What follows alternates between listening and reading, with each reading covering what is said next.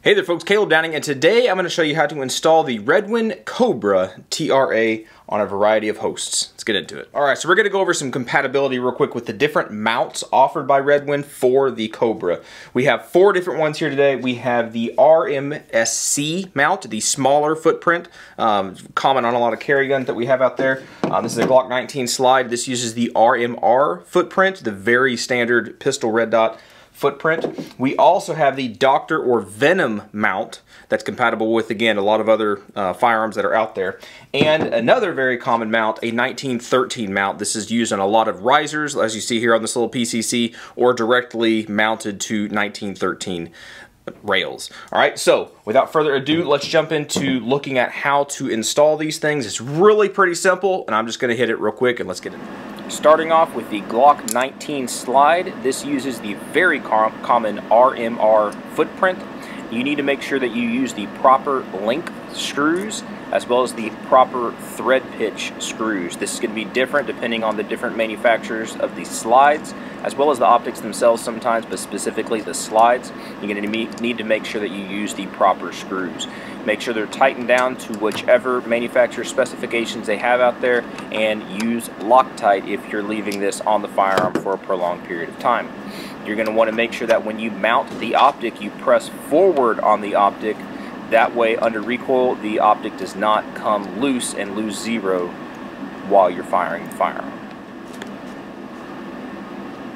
Next up is the RMSc. This is the smaller version of the RMR footprint. It's a little bit different, but same thing goes across the board as far as using the proper length screws and the proper thread pitch and diameter of screws. Make sure you use the right ones, don't strip anything out.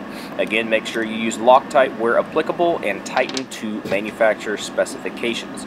Once the optic is ready to be mounted, make sure you press forward on the mount whenever you're tightening it. Again, this will assure that under recoil, the optic stays in zero.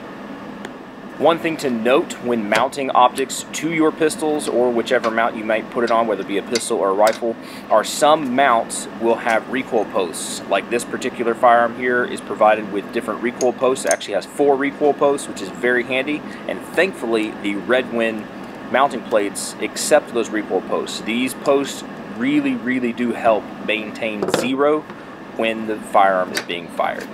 So again, make sure you use proper length and thread pitch and diameter screws, tighten to proper specifications, and press forward on your mounts whenever you are mounting.